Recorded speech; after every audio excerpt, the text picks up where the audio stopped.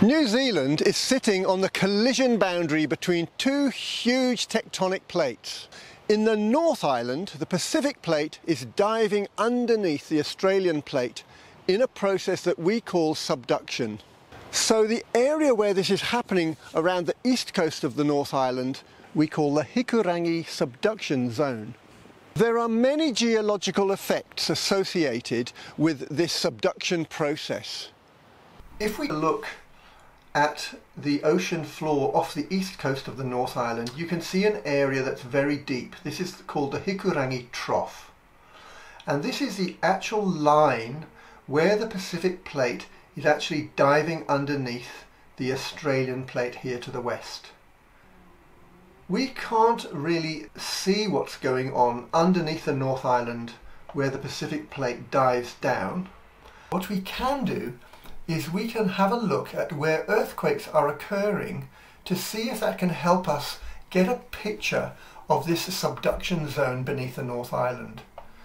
So we have a seismometer network all over New Zealand, and with this we are able to locate where earthquakes are happening down below the surface. So here you can see hundreds of earthquakes. These have all happened recently in the last few months. But most of them are very, very weak, and we would never feel them on the surface, but they are strong enough to be detectable by the seismometers. So one thing that's interesting that this shows us is that you might notice the different colours that are given to these earthquakes. The pale blue are shallow earthquakes that have happened perhaps 10, 20 or 30 kilometres below the surface. And as the colour of those earthquakes gets darker and darker, that shows us that they're happening deeper and deeper down. So the very dark blue ones over here, for example, they are occurring at least 200 kilometres below the surface. We know now that these earthquakes are showing us how the Pacific plate is diving deeper and deeper below the North Island. This is a very idealized diagram. If you can imagine taking a huge knife and making a vertical slice through the North Island so that we can see it from the side. Here is the Pacific plate with the oceanic crust and the upper mantle, and it is diving down beneath the North Island to greater and greater depths, and to the west we have the Australian plate that is pushing over the top of the Pacific plate. So the reason we have the Hikurangi Trough is because as the Pacific plate bends down, it creates a sort of lowering of the surface of the ocean to create the trough. Just to the side of it, the Australian plate is bulldozing its way through the surface sediments of the Pacific plate. These sediments are sand and mud which are sitting on top of the very heavy basaltic volcanic rock of the ocean crust. And so these soft sediments are kind of being bulldozed up, which gives a very rough appearance to the continental slope leading down into the depths of the Hikurangi Trough. So you can imagine here that the Australian plate is being pushed into and over the Pacific plate, and this means that there are many fault lines where the Australian plate is fractured and is being pushed upwards, and these huge faults in the upper crust have pushed up the mountain ranges of the North Island that run all the way from Wellington up to the Bay of Plenty and the East Cape.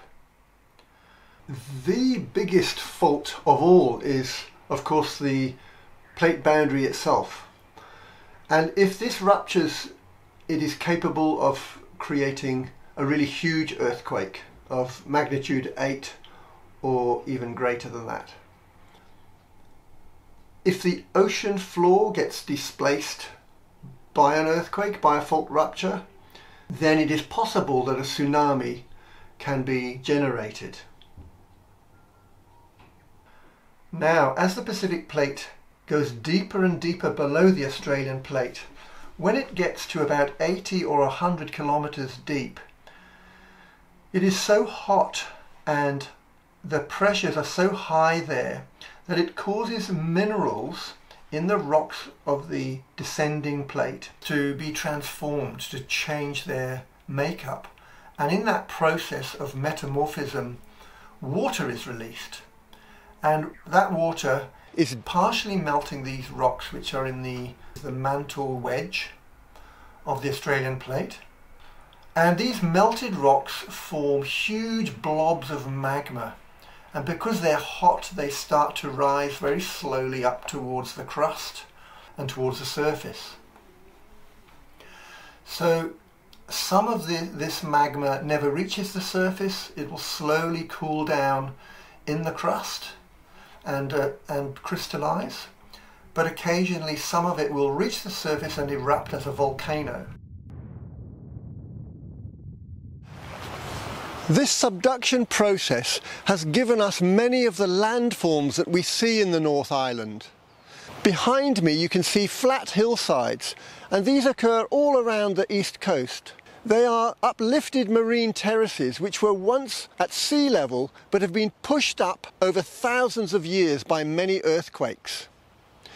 Inland we have mountain ranges pushed up along major fault lines, and behind those we have the many dramatic volcanic landscapes of the Taupo volcanic zone.